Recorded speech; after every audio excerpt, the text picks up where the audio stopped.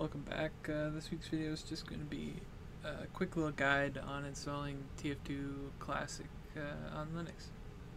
So the very first thing we're going to want to do is come into Steam. We just have a few settings we want to make sure are turned on. Just one actually. So we're going to come in here into settings. We're going to find the compatibility. There it is. We want to make sure that this setting here is enabled. Enable Steam Play for all other titles. This is going to be important later. Since TF2 Classic doesn't ship a Linux binary anymore, we're going to be playing this game using Valve's Proton. So the next step, we're going to be coming into our library and making sure that we download the Source SDK Multiplayer 2013 package. So let's go ahead and search for that. Source SDK base 2013. We want to make sure we grab the multiplayer one, not single player, and we're just going to install that. So I'll be right back once this is done. So I'm back. Our download is finished. Next we're going to want to come to the TF2 Classic website, tf2classic.com/download, where they have an excellent text tutorial.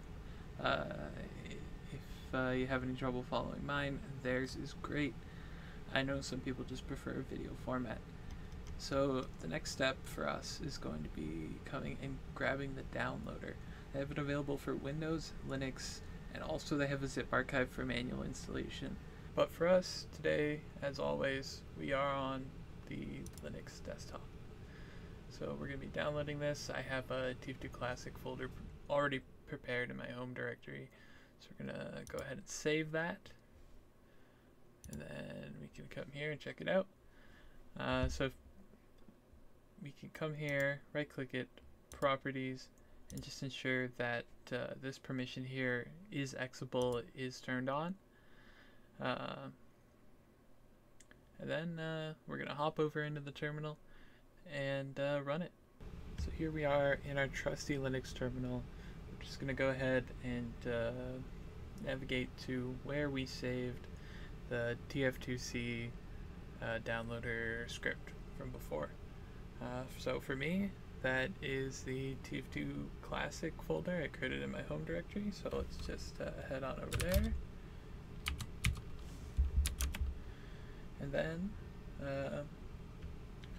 we're going to run this first command. If you missed the step before, making it executable, or your file manager doesn't support that, doing that through a GUI interface, we're just going to run this command to make sure.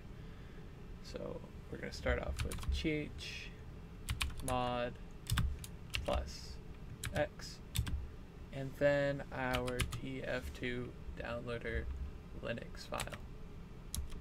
And so what that command is going to do is going to make it's going to give us the ability to execute the script. So next, all that's left to do is just // and then our TF2 downloader Linux file. So all this does is it tells the system to run the script. So let's get started.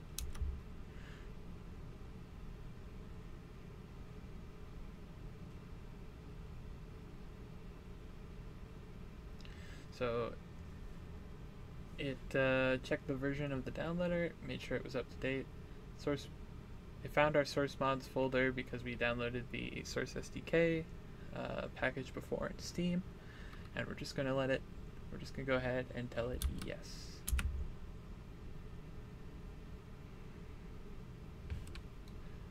This is our first time installing, so we're going to go ahead and choose option 1. We're going to start the download. It does give us this nice little warning just here telling us that we may see some errors and that those are safe to ignore. So I'm going to get back to you guys once the script has finished. So we're back, the script finished. It took maybe a minute or two. You can see right here the installation has successfully completed. Remember to restart Steam. So that's great. But before we restart Steam, for us on Linux, we have just one more little thing to do. So we're going to come back into Steam and we're going to right click on our Source SDK base 2013 multiplayer game, come to properties, compatibility, and then enable this here, force the use of a specific Steam Play compatibility tool. So what this is going to do is, because they no longer ship a native Linux binary, this is going to allow us to use the Windows version of the Source SDK base 2013 game package. So in their tutorial, they recommend specifically version 8.0.4. This is probably the closest you could get to it, but I personally have had no issues using a newer version. So it's up to you. I've had a good experience using Proton Experimental with it previously. I'm just going to leave the default choice of the GE build of Proton 1.9. So once we make sure that's enabled, we'll go ahead and we'll do as the script asked, and we will restart Steam. And I'll be back once it's back. Alright, so I am back, Steam is back, and as you can see, we're here in the Steam library. We have this TF2 Classic shortcut that the script so kindly created for us. And I don't think there's anything left to do but to launch it and make sure it's working.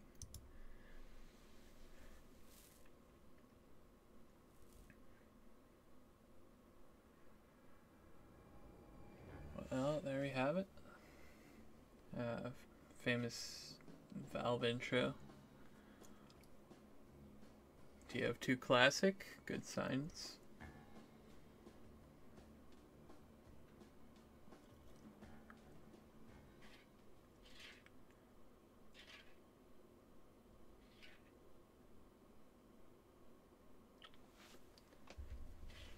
And here we are, made it to the menu.